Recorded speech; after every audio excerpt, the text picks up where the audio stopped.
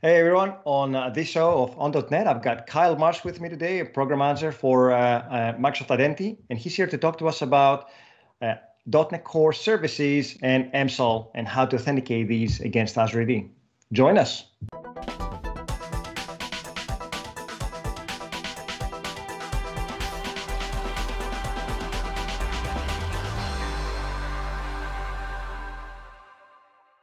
Welcome back, everyone. On today's on.net show, I've got Kyle Marsh, program manager for the Identity Division, with us, and he's going to talk about MSAL for .NET developers and how to do it when you're writing services. Hey, Kyle, nice to have you here, man.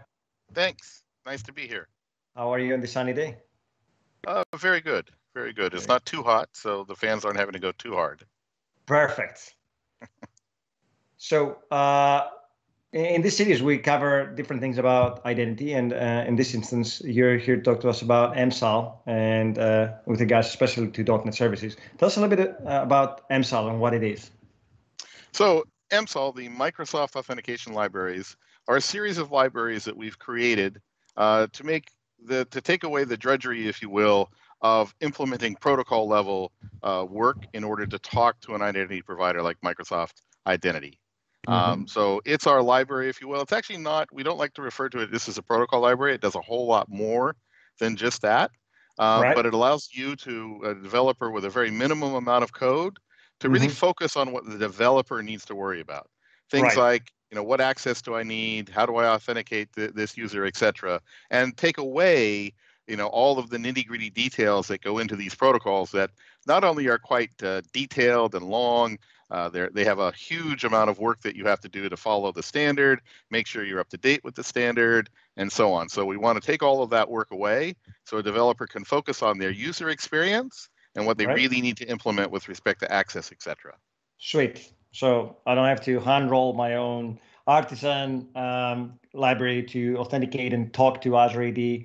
I just download the MSAL NuGet package and I'm good to go. Exactly. Love it. Simplicity. Now, one important thing, right? MSAL is the new version of a previous library we had. Is that correct? So yes, we used to have something called the Active Directory Authentication Library, which we referred to as ADAL. The Active Directory Authentication Library was targeted only at users who had corporate identities based off of Azure AD. The Microsoft Authentication Libraries isn't just about Azure, but rather an Azure AD. It's about any Microsoft identity. So both users with corporate identities from Azure AD, as well as identities from our consumer side of the house, what we refer to as Microsoft accounts. That could be Outlook.com or Skype.com or Xbox.com, etc. So anyone who has a consumer-based identity, we can reach with our MSAL libraries as well. So it's an expansion so that your application with no changes in code, no differences whatsoever, can simply use identities from these other identity providers. Sweet. And if I remember correctly, we recently announced deprecation or sunsetting of ADAL, right? We did. There's two things that we are deprecating over the next couple of years. The first thing is the ADAL libraries. So we obviously aren't doing any new work in there. There's no features going on in ADAL, and that's been the case for quite a while. But we will be deprecating that and wanting the developers to move to MSAL. The other thing we're also deprecating is something called the Azure Active Directory Graph. This was a precursor to what we now call Microsoft Graph. Again, the Azure Active Directory Graph was targeted very specifically only at the functionality that's inside of Azure Active Directory, users and groups and apps and those kinds of things. Whereas the Microsoft Graph gives developers access to all of the investment that a company has made to drive their productivity across Microsoft 365. So not only can you get users and groups and apps, you can get mail and calendar information and OneDrive and SharePoint, et cetera. So it's a much broader, much more powerful API than just the focused Azure AD Graph API. So that's also been deprecated, and we're asking developers to move to Microsoft Graph.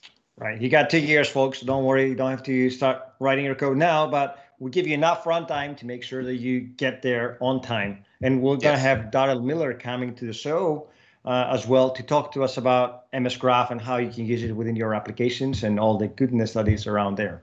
So I download my app and then I can write all different sorts of services, right? And as long as it's .NET, I can use MSAL to speak to Azure AD, correct? Yeah, absolutely. Although our MSAL library is actually a go past just .NET.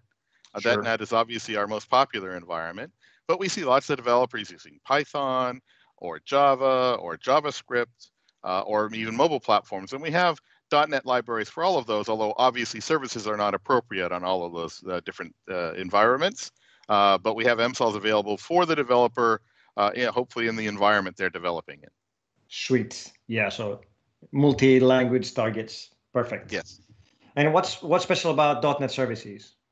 Well, services, just to talk a little bit about services specifically, the first thing I often want to think about the properties of the application, if you will, that in my mind makes it a service. Right. First off, of course, it has to run on a protected environment. I can't be doing this on a phone, regardless of how powerful my phone might be, that allows someone to be able to get at the secrets of these applications. Services work without a user present.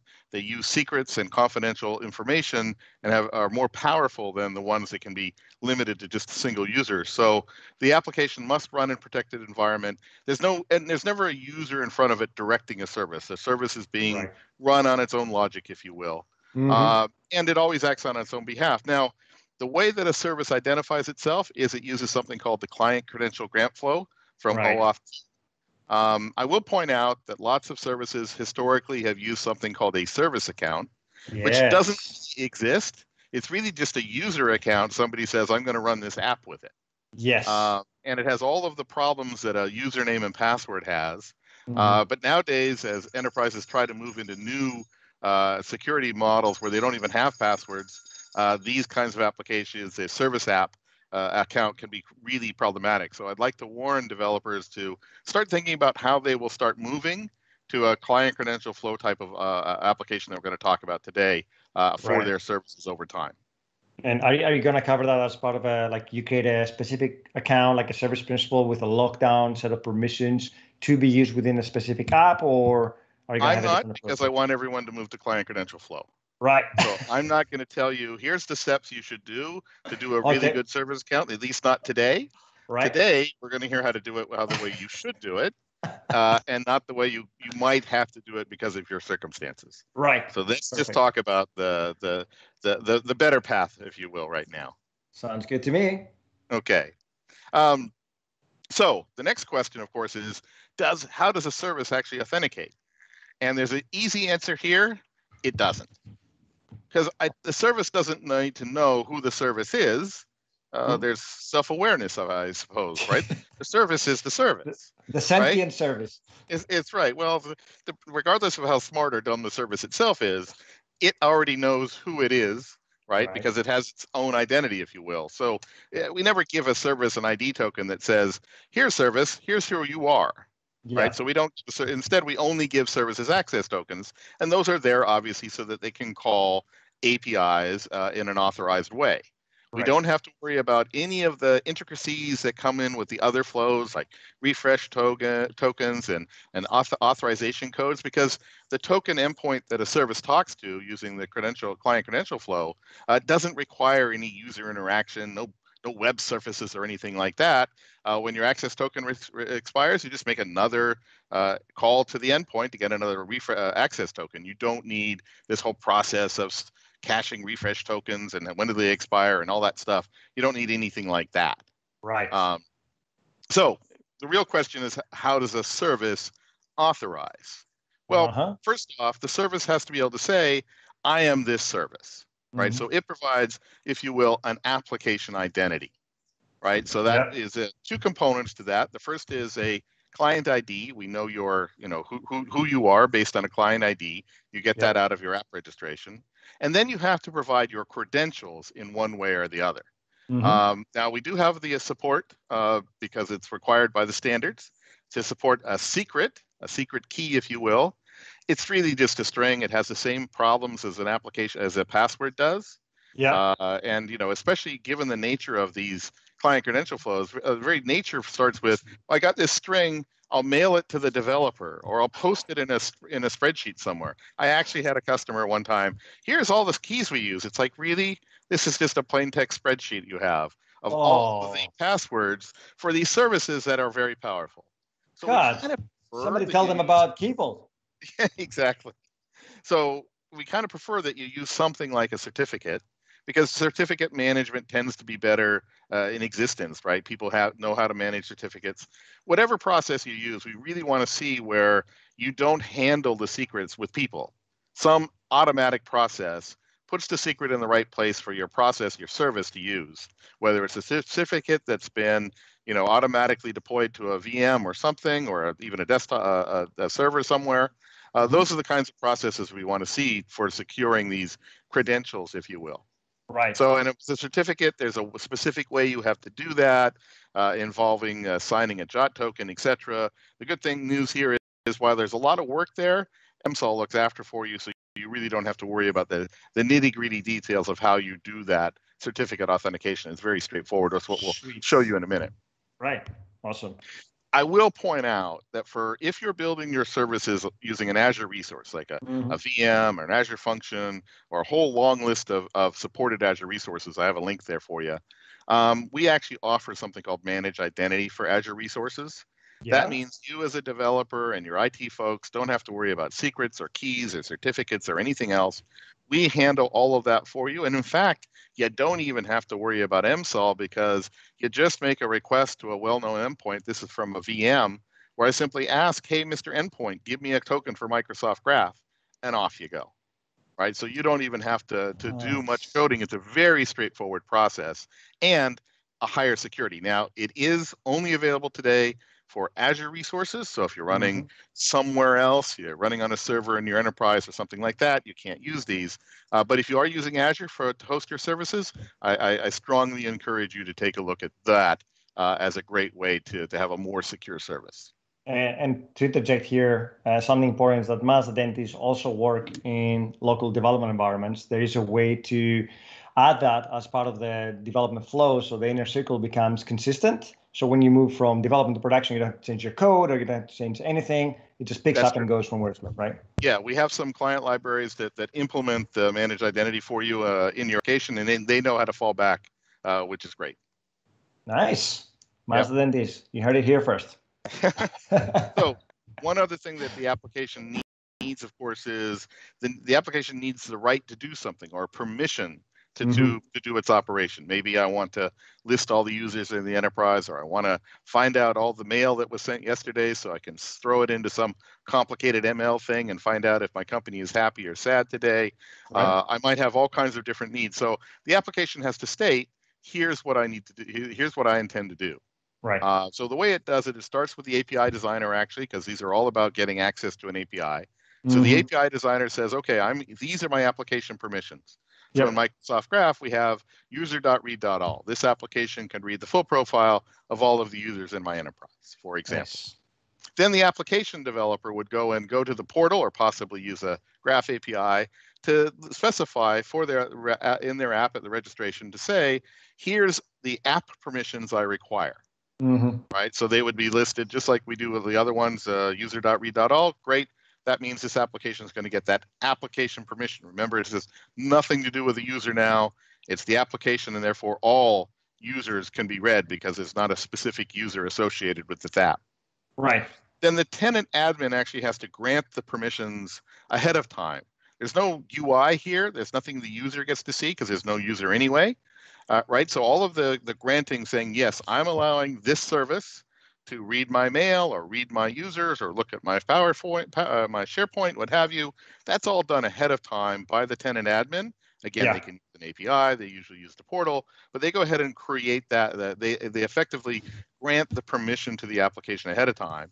And then the application always uses what we refer to as the .default scope. So for example, if my application has been granted some permissions to Microsoft Graph, it uses graph.com/.default. Yeah.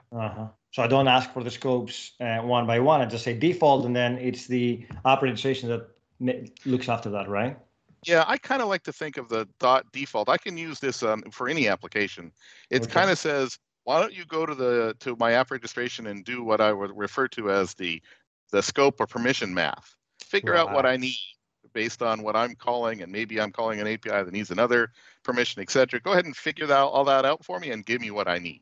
So would you call that efficiency or laziness? Like as a developer, do I want to put my scopes in my app and then call them? I mean, if I'm not writing a service, for example, let's say I'm creating a web app, or do I go with default all the time? Because people may be asking that. It would depend upon the nature of the user experience you're going for. So it becomes a tool in the developer's pocket for how am I driving my user experience. Now, if I'm a line of business developer whose scopes are always pre-consented by my tenant admin anyway, I might as well use .default. Right. If I'm a multi-tenant application developer, I'm selling my app across different tenants.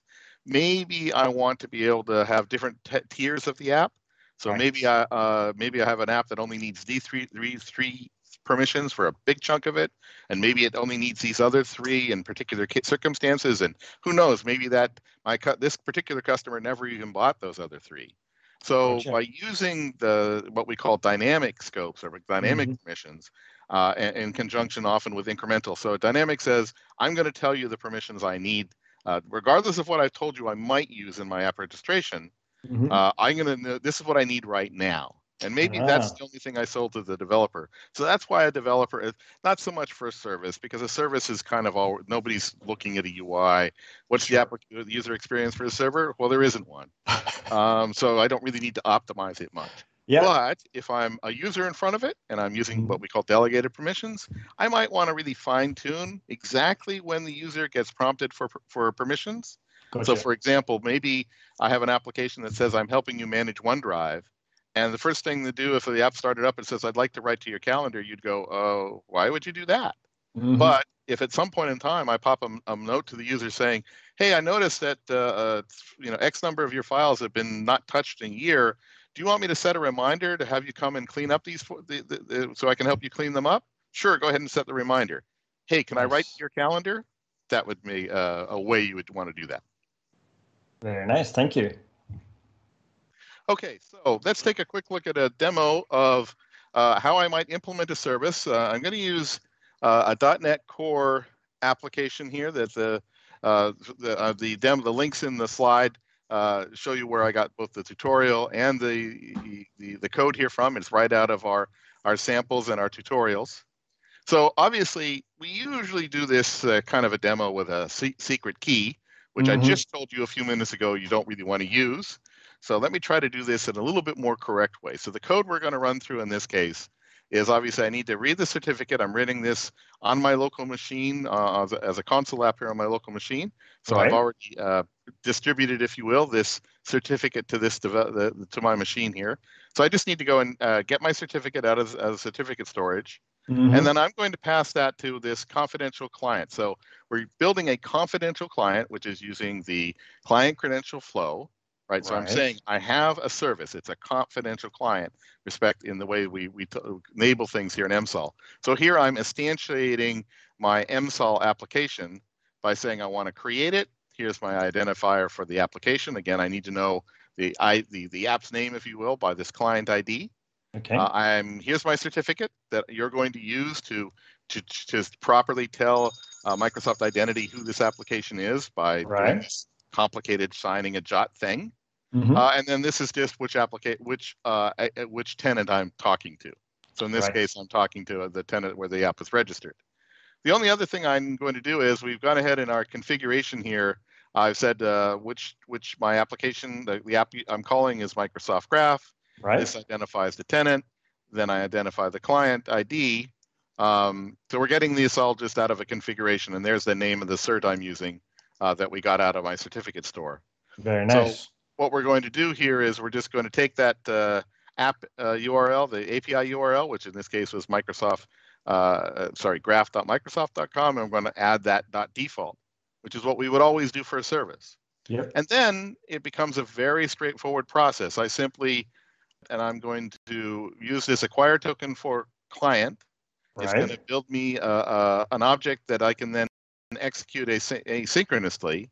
That's going to return to me the response, the token response. I'm going to take a quick look at that when we get there. So actually, let's wait for that. We'll go here. But I go ahead and now I'm going to go acquire that. And then from there on, all I really need to do is call my APIs and give it the access token, which is in the response. So here, if I just look here, I'm calling an API. What that really means is I'm going to create an authorization header. And that authorization header is going to have this value of a bearer with the access token. Sweet. Right, so I passed that access token that I got from Microsoft Identity to call the API. And nice. Now, if I call this this API, it knows how to check to see if it's, so what MSAL is coming in for me, MSAL is basically got these two APIs. The first off, I'm creating the MSAL object. Yeah. I call that an API, sort of not. And the second one is this, acquire token for client. That's all I really need from MSAL. The rest of it's MSAL is going to handle for me. But this one hides a lot of complexity behind the scenes. So these 5 lines or 4 lines of code hide a lot of code, boilerplate code that otherwise you would have to roll out yourself, and you don't want to do that. Right. If I was doing this at the protocol level, I'd be off trying to figure out how to create a JOT and how to sign a JOT. And then I have to go through the actual flow of the client credential. There's a bunch of work I'd have to do, which obviously, I don't want to do. No, it's just the 5 lines of code I want to use. Perfect. That's right. Exactly. So let's go ahead and run the app. And let me make sure it's not popping up on the other monitor. So I actually didn't want to check. Oh, so this is just checking, I'm getting my certificate. So I got my certificate. That worked fine. So I'll just go ahead and let that go. So now I've gone ahead and acquired a token. What I want to look at here is the result. Just to show you what this is really, if you were looking for, how do I debug? I'm getting an access denied from my, popped up on my other monitor. Let me bring it over here.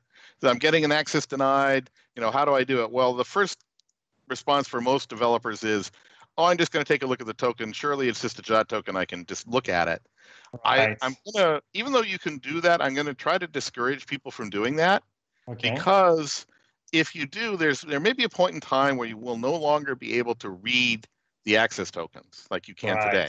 So if we start putting protection on those access tokens, that debugging technique you've gotten so used to won't be there anymore. So instead, I look at the token response, there's my scopes, and I can see that what I got was exactly what I asked for, graph.microsoft.com/default. So that's really telling me, if you want to see if your permissions are right, go look in the portal, because that's where they are. Right. And here you can see the rest of the information that I see in the token response. I'll also point out the correlation ID, really important to log. If you want to log anything, log this. Because with the correlation ID, our support people go and look up that transaction. With the, hey, I ran an app 2 days ago and it didn't work, could you tell me what happened? We don't really do well tracing those down. But with a correlation ID, we do that great. And that's not in the access token or anywhere else. It's right here in the correlation ID of the response, as well as things like when it expires and so on. So I have no need to ever look inside this access token. This access token was issued for Microsoft Graph. They're the only people who should be looking inside of it. The information I need as a developer, both to run, like if I'm say, how long should I attach the token for? Well, here's where it expires. Or to debug, here's the scopes it got. Here's the correlation ID if I need to open a case. All of that comes in the token response. Very nice. I just wanted to point that out. Now we'll go ahead and continue. Let me go and grab the app. All it did was it called our user API for Microsoft Graph. So I simply here I have a list of current users, and look, Christos is actually in my tenant. I don't know what he's doing. Wow. He's second day on the job. Hey, do you have a tenant I can use? It's still there. What? It's still there. What the heck? So in any case, I guess we'll let that slide. It's only test tenant. I don't have much of power there. That's right. You're just a user in the test tenant. Just a user. That's a very quick look at. It's not a lot of code. That's the great thing. Even though I talked a lot about things like services and properties, I ended up with 2 API calls. Create me a confidential client app from MSAL, and MSAL, get me a token for this app now. That's all I had to do.